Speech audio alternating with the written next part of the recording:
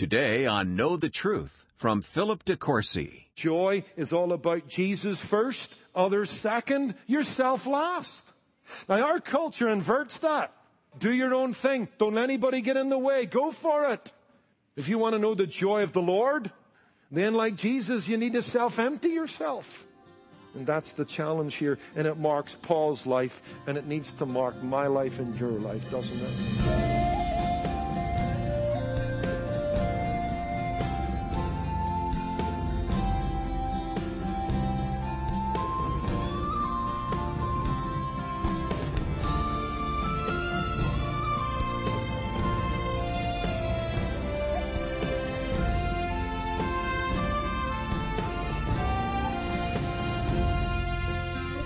Some of the best relationships in life involve some measure of self-sacrifice. Perhaps you've given up a free afternoon or taken a friend or family member to the airport. Or maybe you've spent hours caring for a child or elderly friend. Well, today on Know the Truth, we'll look at another example of sacrificial giving in the ministry of the Apostle Paul. We're continuing our series called Classic Christianity.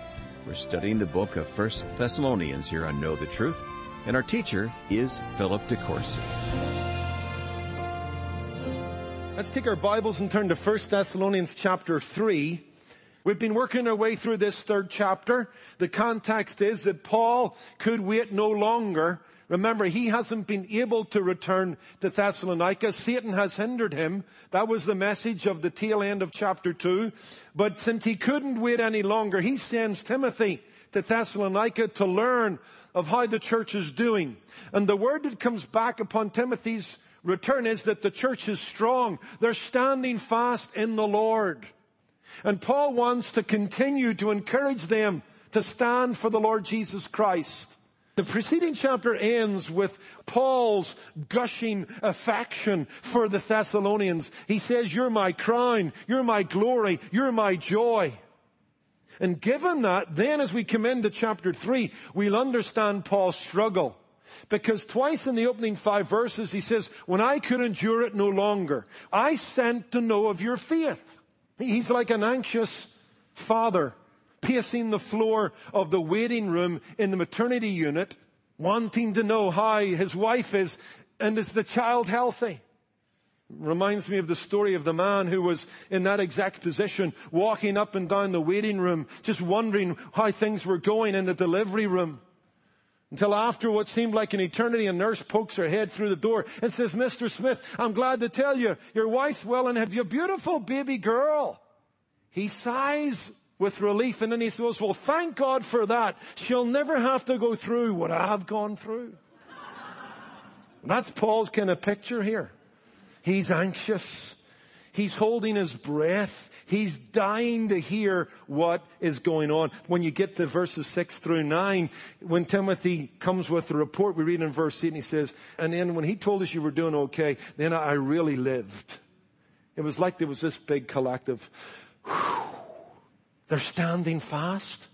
Well, that's encouraged them to be established in their faith all the more. You've got to love the love Paul has for them. There's this almost symbiotic relationship between Paul and his converts. What goes on with them determines his mood and prevailing state of being. There's passion here. There's a preoccupation here that I think is a challenge. On the one hand, it's a challenge to every pastor and elder and any man who calls himself a shepherd. Ministry's not a button you can switch on and then switch off. It's something that you bind your life to, that affects you viscerally, emotionally, in your spirit. There's something here in Paul where he carries about the people of God in his heart. And he's like this anxious father. I can endure it no more. How's the baby doing? And like the nurse poking her head through the door, Timothy comes back and says, "They stand fast, Paul. The baby's smiling in your direction. They want to see your face." And Paul just grins from ear to ear and is relieved. That's challenging to me. You got to love the way Paul loves the church. But I think there's an even more particular application here. This not only says something to the pastor, it says something to the evangelist. It speaks of the need for follow-up in evangelism. You know, Paul couldn't stop thinking about them. He left there against his will. He's moved on. He's done ministry already in Athens, and now he's situated in Corinth. But his mind and his heart keep moving back in their direction. Not just as a pastor, but as an evangelist. He's had a hand in seeing them won to the Lord Jesus Christ. They have turned from their idols to God. They're serving God. They're living for Christ. They're waiting for Jesus to return from heaven. And so for Paul, evangelism involved follow-up. Evangelism's more than making a decision. It's about making a disciple. Matthew 28 tells us that we're to go into all the world and preach the gospel. And we're to make disciples of all nations. We're to baptize them. And we're to teach them the things that Jesus Christ commanded. And evangelism must include all of that. That's why in Acts 14, when Paul's kind of done his first missionary journey, he turns around and he heads back to some of the churches he had established. And we read in Acts 14:21 these encouraging and challenging words. And when they had preached the gospel to that city and made many disciples, they returned to Lystra, Iconium, and Antioch, strengthening the souls of the disciples, encouraging them to continue in the faith, telling them that through many tribulations they will enter the kingdom. Did you notice the language all there? It's very reminiscent of where we are in chapter 3. He sent Timothy to what? Establish, strengthen them, encourage them. He reminded them, you're appointed to this. You're appointed to tribulation. Paul is following the Thessalonians up. And that's what evangelism must include. We've got to avoid the scalp mentality. Evangelism involves more than pointing someone to faith in the Lord Jesus Christ. Maybe God has given you the privilege of watching a new birth, of seeing your child or seeing a friend or a family member or a work member come to faith in the Lord Jesus Christ. That is a marvelous moment, isn't it? When you see them pass from death unto life. When you see the penny drop and the work of the Holy Spirit open their blind eyes. That's a wonderful thing. And you hear that first cry of one of the lambs of Jesus Christ. But listen, that's only the beginning. And many of us have fallen down on the job, haven't we? We take great enthusiasm in that we've been part of that. And we spend no time wasted in telling others, hey, did you know John came to Christ? Did you know Sally came to Christ?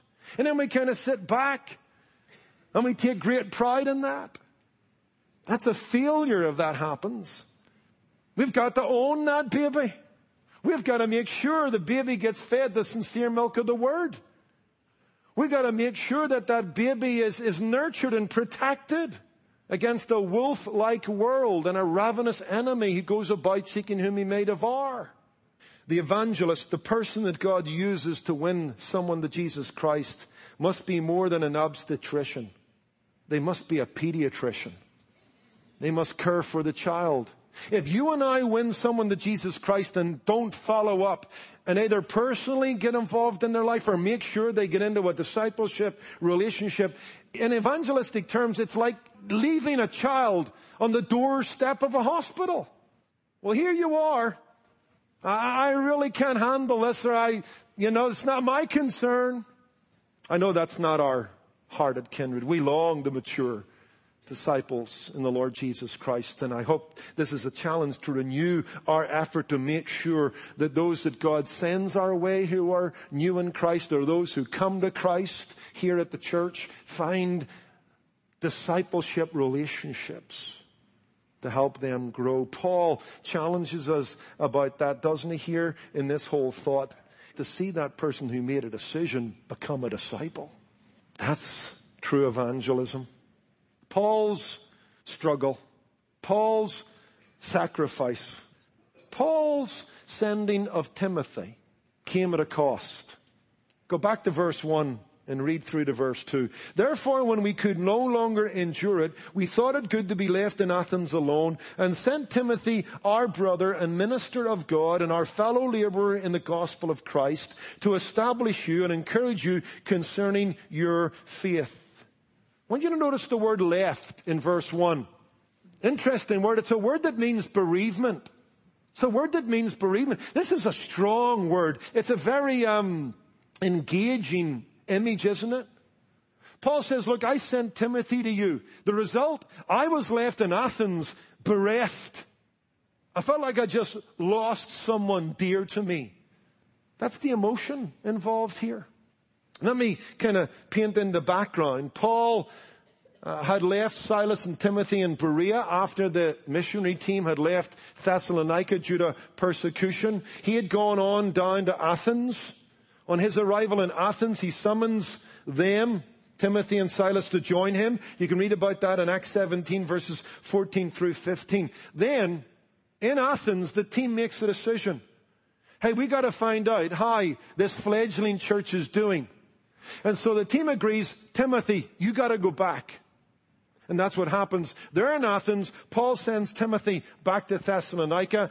You read about that in this passage here, 1 Thessalonians 3, verses 1 and 2. Then, according to the book of Acts, Paul moves on down to Corinth, and then Timothy joins him there, tells him that things are good, and then Paul writes the letter. But Paul lets us know that out of a struggle he sends Timothy, and that was a sacrifice. I was left bereft in Athens, and that was no place to be without your Timothy. That was a city that was not friendly to the gospel. Read about it in Acts chapter 17. Paul was provoked when he got there. There was so much idolatry and sin and wickedness. Then when he starts to preach the gospel, they mock him. They joke. They call him a seed picker. It wasn't easy to be in Athens, and certainly was made harder by being alone. But there's a great point, isn't there? Look at verse 1 again. We thought it good to be bereft in Athens and sent Timothy. This isn't good for me. That's why he uses the word bereft, left. I'm bereaved. I really wish Timothy was here, but I'm willing to give him up so that you can be strengthened and comforted and encouraged, so that you can stand fast in the Lord, so that the tempter doesn't tempt you out of your faith in Jesus Christ. Paul accepted the burden of losing Timothy. He thought it was best to send Timothy. What was best for them was not best for him. But you see, when you're gospel-driven, when you're Christ-centered, when you think about the cross, that's what you do. Because that's what Philippians 2 is all about, isn't it? Let this mind be in you, which was also in the Lord Jesus, who, although he was God, didn't hold on to the privileges of heaven and the worship of the angels and the glory of the Father, but he submitted to the Father's plan. He came in the likeness of man. He came in the form of a servant. He became obedient unto the death of the cross. And that is used in Philippians 2 to remind us to think about others more than ourselves. In fact, we've got another example of Paul in that very passage. If you go into chapter 1, Paul talks in about verse 19 about the fact, look, I'm in prison here. I'm not sure how, this thing's all going to fall. But I think I might know deliverance through your prayers. But I want you to know, for me to live is Christ, to die is gain. If this thing goes south, don't be mourning about me. Because to be with Christ is far better. By the way, that's how you need to understand verse 21. If life for you is Christ, then death for you is gain. Because what does death do? It brings us into the near presence of Jesus Christ. That's why if you're living for Christ, dying isn't the worst thing that can happen. It's actually one of the best things that can happen. And I've challenged myself often that when I think about my own demise, that prospect seems nearer and nearer to me. Can I envision death as gloriously as Paul? And if I don't, if it's not as easy for me to say as it was for Paul to say, that's far better, then maybe there's something missing in my living for Christ. Because if I'm living for Christ, then death is gain. And Paul says that. But he says, hold on a minute. Well, I'm more than happy to slip out of here and be with the Lord Jesus. To remain in the flesh could bear fruit in your life. And therefore, I'm kind of caught in the horns of a dilemma. To be with Christ, far better. But you know what? Should I be released and God answer your prayer and I come back to you at Philippi, I'm more than happy to do that, because then I can pour myself out like a drink offering on top of the offering and sacrifice of your faith. That's powerful. And why does Paul say that? Why does Paul do that? And why does he repeat it here in 1 Thessalonians 3? Because he was constantly thinking, let this mind be in me that was also in the Lord Jesus. Christian friendship is always marked by a love that puts the best interest of others before one's own. That's what Philippians 2 is all about. That's why I was taught in the Sunday school at Rathkill Baptist Church that joy is all about Jesus first, others second, yourself last. Now our culture inverts that. It tells us it's all about self-fulfillment. If you want to know joy, do your own thing. Don't let anybody get in the way. Go for it. But as a countercultural community, the church says, my goodness, you couldn't have got it more wrong. It's Jesus first, it's others second, it's yourself last. That's joy. That's what living is about. If you want to know the joy of the Lord, then like Jesus, you need to self-empty yourself. Jesus emptied himself so that others might be filled. Jesus went naked so we could be clothed. Jesus went poor so we could be rich. That's the gospel. And that's the challenge here. And it marks Paul's life. And it needs to mark my life and your life, doesn't it? Let me close with this thought. Paul really here fights a temptation that marks the ministry. It's the sin of possessiveness. The sin of possessiveness. He exhibits a lack of possessiveness when he sends Timothy. And that's refreshing. Now, on the one hand, we've got to throw ourselves in the ministry. And that's what makes this a challenge, because there's a fine line about taking ownership and falling over into possessiveness.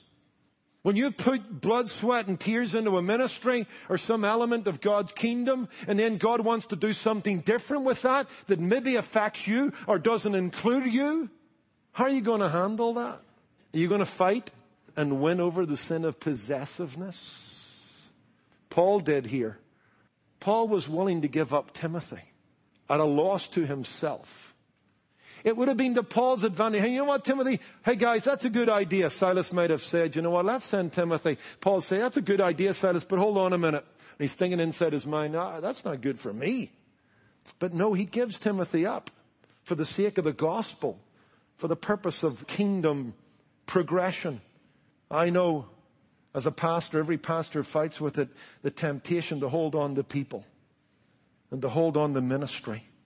But it can get in the way. It can stifle ministry growth and kingdom expansion. Pastors can get very possessive of their staff. Churches sometimes don't get involved in church planting because it means giving up people and resources. It means the diminishing of something that's been building up. And sometimes some pastors struggle with that. They like the big numbers, the greater strength of those numbers and resources. But you know what? The thought of dividing and conquering the world, that's a struggle. And you get very possessive of ministry. It's a real problem. It's a real issue. And I think Paul is a real antidote to that, isn't he? And hats off to every minister and every ministry that impoverishes themselves for the greater good of the church. As I was thinking about that, challenging myself, reflecting on some of my own ministry situations, past and present, the story of John Wesley and George Whitefield came into my mind. When we think about Methodism, we often think about John Wesley as the founder. In many ways, historically speaking, that's true.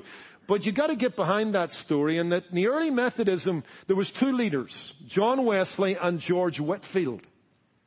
And then there came a parting of the way. There was a conflict over Arminianism and Calvinism. John Wesley was the Arminian. George Whitefield was the Calvinist. And while they tried to resolve that, it just didn't happen. And like anything, I'm sure there was faults on both sides. But it's interesting as a kind of sidebar to that, as an application to this. Whitefield stood out of the way and basically gave Methodism over to John Wesley and his brother Charles. But I want you to listen to these words by Whitefield. When those in his inner circle were saying to him, hey, don't step aside. Here's what he said. I have no party to be at the head of. Through God's grace, I will have none. But as much as is in me lies, I will strengthen the hands of all of every denomination that preaches Jesus Christ in sincerity. Let my name be forgotten. Let me be trodden under the feet of all men, if Jesus may therefore be glorified. Let us look above names and parties. Let Jesus be our all in all. I care not who is uppermost. I know my place, even to be the servant of all. Isn't that good? I care not who is uppermost. I know my place, even to be the servant of all. When I could endure it no longer, I thought it good. Good for you, not good for me, to be left lonely in Athens, unfriendly to the gospel. But I sent Timothy to know of your faith. In the light of the cross, Paul said, I care not who's uppermost. I know my place. It's to be the servant of all. Amen. Let's pray. Lord, we would pray for the sentiment of George Whitefield and the spirit of the Apostle Paul, based on the example of the Lord Jesus Christ. Lord, we can become very possessive of the things you have given us, whether that's material things or whether that's personnel and staff and resources within a church ministry. Lord, help us to be challenged to always have that big kingdom picture. Lord, help us to do those things that are best for others, for the servants of God, for the people of God, for the church of God. Lord, help us not to hold on to things that you need for your kingdom and glory. Help us to know our place. Help us to be the servant of all. Give us a love for the church that Paul had for the Thessalonians. Give us a thoroughness in our evangelism that moves from decisions to disciples. Give us a willingness to sacrifice so that ministry can grow, so that faith can be strengthened, so that lost people can be won. Lord, help us to look above parties and labels and be those who live and die for the church of Jesus Christ, the church he loved and died for. And we ask and pray these things in Jesus' name. Amen. A timely reminder to lay down our desires for the sake of those around us.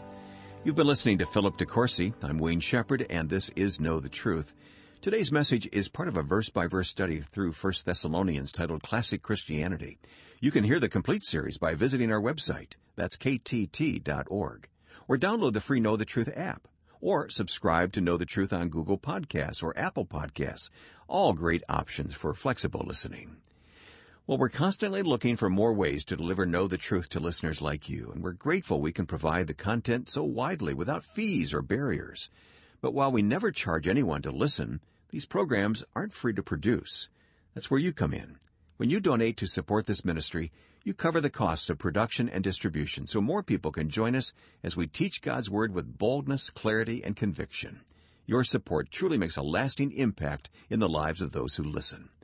And to show our gratitude for your support, when you give today, we have a book we'd like to send you to help you find more encouragement from God's Word. It's titled Pathways to Peace, and the author, John Kitchen, offers a deep dive into Isaiah 40, a deeply refreshing passage for anyone feeling weary and weighed down. If you're longing to experience God's rest, you'll absolutely want a copy of this book. So be sure to ask for Pathways to Peace when you donate today. Call 888-644-8811 or give online at ktt.org. If you prefer to send your donation by mail, write to Know the Truth, Post Office Box 30250, Anaheim Hills, California, 92809. I'm your host, Wayne Shepherd, for Philip DeCourcy. Be sure to join us next time for another message on humble service and the importance of persevering in good works, regardless if anyone sees or appreciates our efforts. That's Friday, right here on Know the Truth. Today's program was produced and sponsored by Know the Truth Incorporated. Jesus said, "You shall know the truth, and the truth shall make you free."